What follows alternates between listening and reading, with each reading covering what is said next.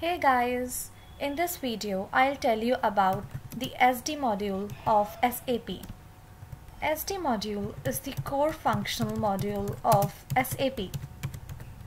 SD module of SAP ERP allows organization to store and manage customer and product related data. Organization use this data to manage all the sales, shipping,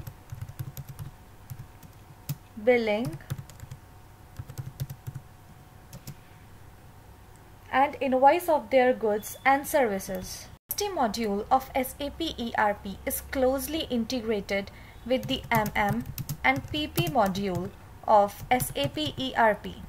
Talk about the various processes involved in SD module. Starts from the create customer to the payment received by the customer.